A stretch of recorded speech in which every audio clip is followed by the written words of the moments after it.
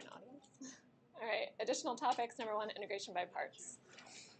Okay, so it says, remember that the product rule states that if f and g are differential functions, so if you can differentiate them, then the derivative of f of x times g of x, so remember product rule, it just says take the derivative of the first, multiply by the second normal, plus keep the second one, or first one the same, derivative of the second.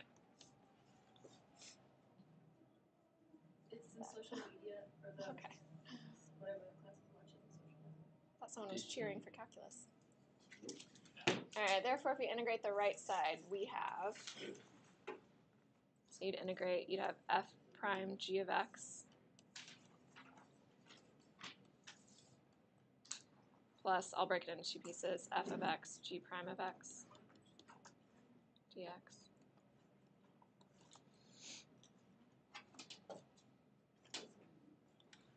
So rearranging, so you have all of this is equal to, well, you had to integrate, so it's f times g of x. All right, so rearranging, so you'd have your f of x times g of x from before, like if I integrated that first part, and then minus the f prime of x g of x dx. So integrating f prime of x g of x dx. Okay. Okay, so you had, if you integrated this part here, it was all equal to this here. So if I integrate the derivative, it's just going to be f of x g of x equals, so you're going to subtract the, let's see, subtract this part over the first part. So to integrate, if you integrate f prime g of x, you're going to subtract it over, and then you have that left. Okay, so this is the formulation for integration by part, or the formula for integration by parts, but it's not usually this complicated. They usually just write it like this. So the antiderivative of u dv is uv minus the integral of v du. Okay, so you'll see what I mean by that. So basically when I look at this, what I'm integrating in number 1, I need something to be u and I need something to be dv.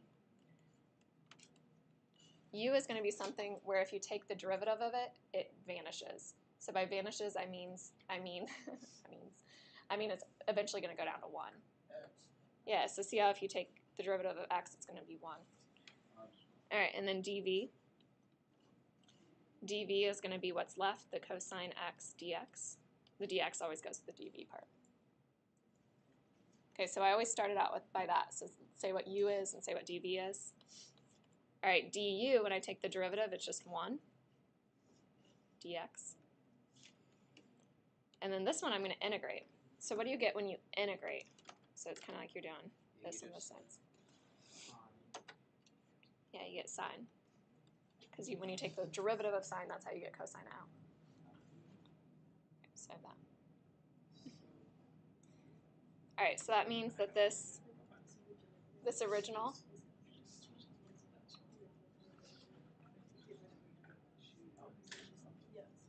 you got it? All right, so now when I set this up, this whole thing, so the x cosine x dx is equal to uv, so these two multiplied together, so x sine of x, minus this bottom row, so 1 sine x dx, and the integration sign, so sine x dx. Yeah, the derivative of v. Like it's the whole piece there. So it's the whole cosine x dx. Okay, so that came from the product rule. It doesn't really look like it, but that's where that came from. All right, so x sine of x, that was outside, so it's just the same. And then when I integrate sine, you get negative cosine, right? And then plus c. So I get x sine of x plus cosine of x plus c. So that's your answer.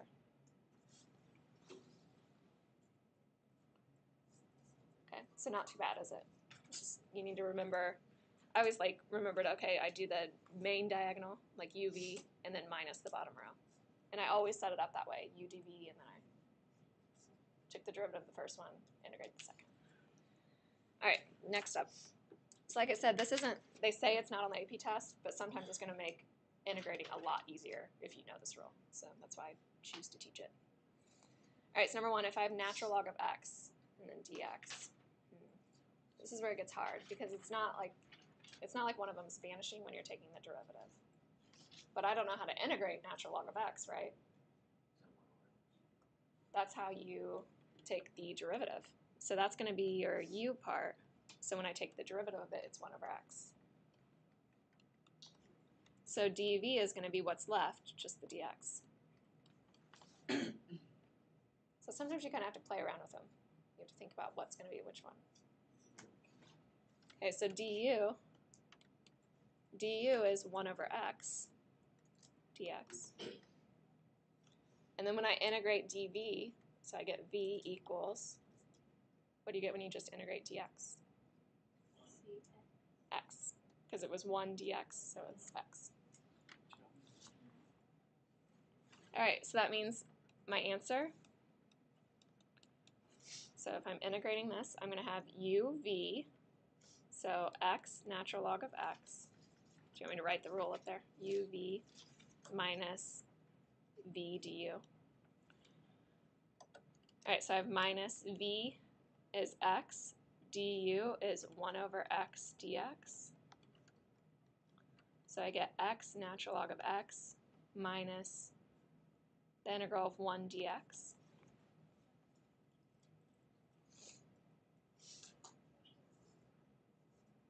Yep, that's just x. So I have x natural log of x plus c.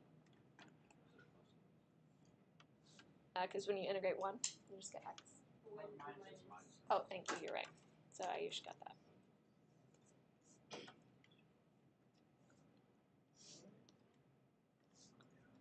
So it's that.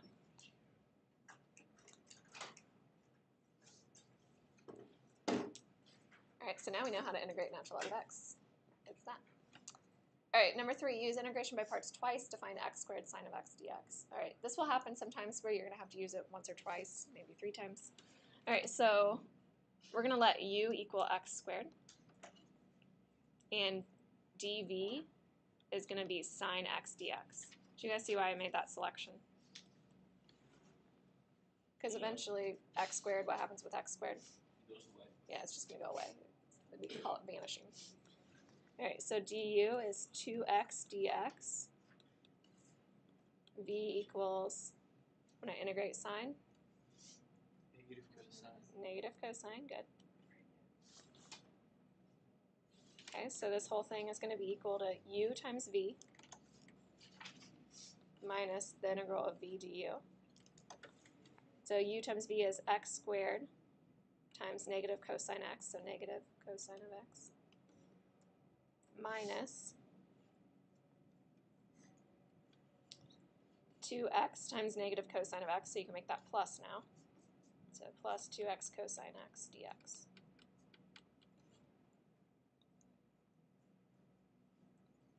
Okay, do you guys see you'll have to do it again? Why is it plus again? Because I had a negative cosine x there, so it was negative and a negative, so I made plus. So then, where's the negative x squared? That was over here. So it was these two that you're multiplying together for the bottom one, or for the second one, I mean. Oh, we just got All right, so now we need to do it again because I have 2x cosine x.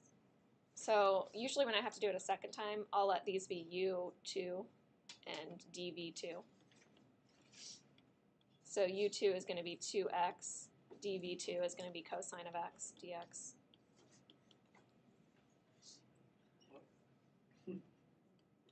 You don't really have to put the little 2's if you don't want to, but I'm just saying we're doing it for the second group. So du2 is just going to be 2 dx. And v2, if I integrate cosine, I get sine.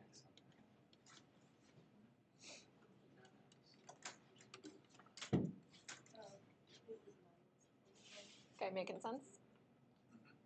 Okay, so I still have this negative x squared cosine of x. And I'm going to have plus, this whole thing's going to be the integration by parts the second time. So I'm going to have u times v, so 2x sine of x, minus the bottom row multiplied together, so 2 sine of x dx.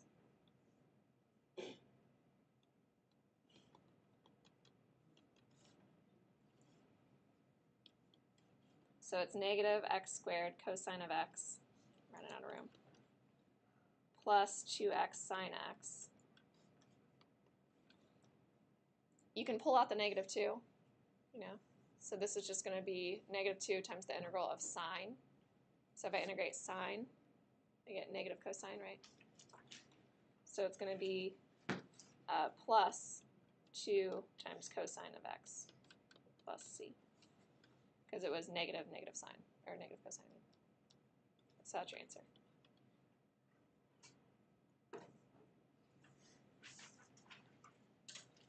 Okay, got it?